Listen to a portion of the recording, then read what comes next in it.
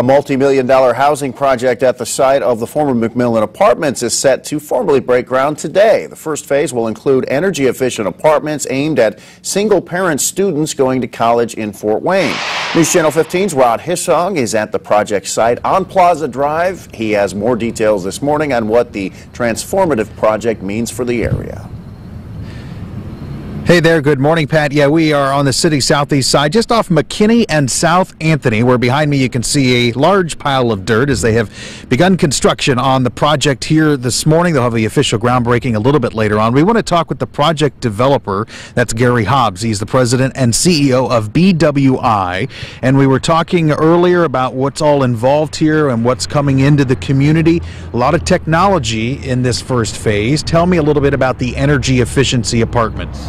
Yeah, sure. So the name of our project is Posterity Powerhouse, and it's the first one in the nation here that involves a 500 kilowatt solar array with a battery with our partnership with Indiana Michigan Power.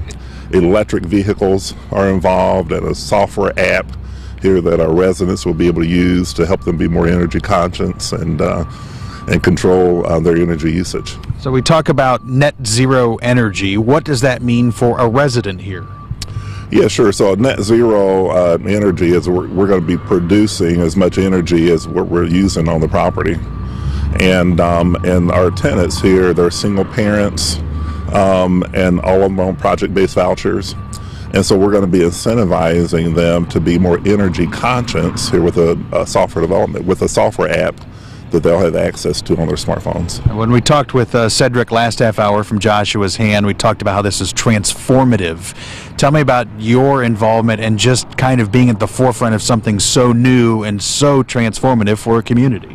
Yeah, you know, the technology piece is really exciting, but at the end of the day, this is a development here that creates pathways for single parents to become self-sufficient.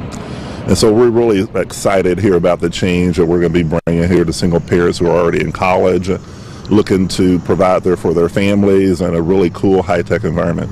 All right, Gary, thank you very much, head of the development of the project here, and we'll continue previewing this revolutionary project coming up in our next half hour.